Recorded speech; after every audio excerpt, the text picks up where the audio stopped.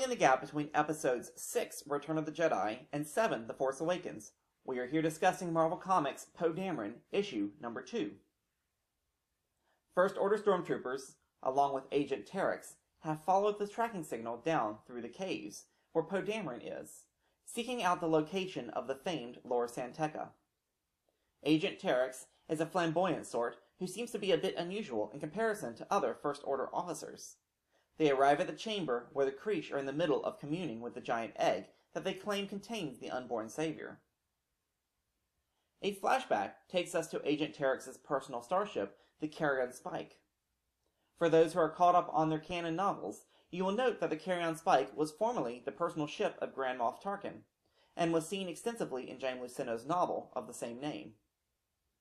Terex receives a communication from Captain Phasma, which shows that he is not a regular member of the First Order military, but more of an advisor.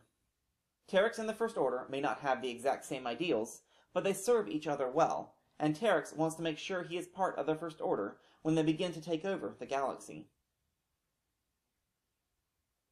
Back in the present, Poe Dameron is watching from afar while the Kreesh try to tell Agent Terex that they know nothing of a Poe Dameron.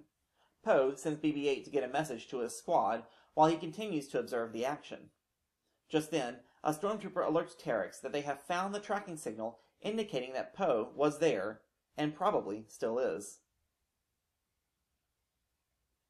Above the surface, Poe's squad is trying to discern the order that BB-8 communicated. Get some leverage. While they have strict orders not to fire first when it comes to the First Order, they devise a plan to try and take over the First Order landing platform so that they can control the cave's entrance. Lulo, who is flying a more nimble alien fighter, makes a quick pass to try and instigate them into firing first.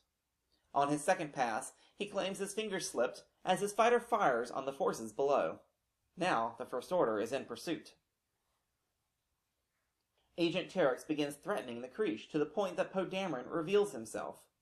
Poe claims to have some leverage on Terex, but when the landing platform comes crashing down into the mouth of the cave, both the First Order and Poe were trapped.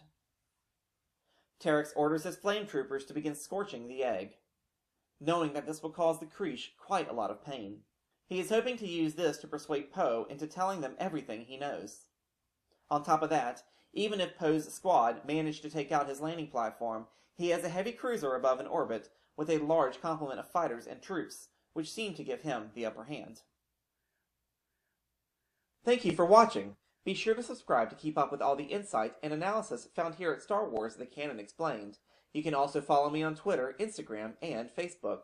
Leave your comments and questions about this story or any elements of the Star Wars canon below. Till next time, may the Force be with you.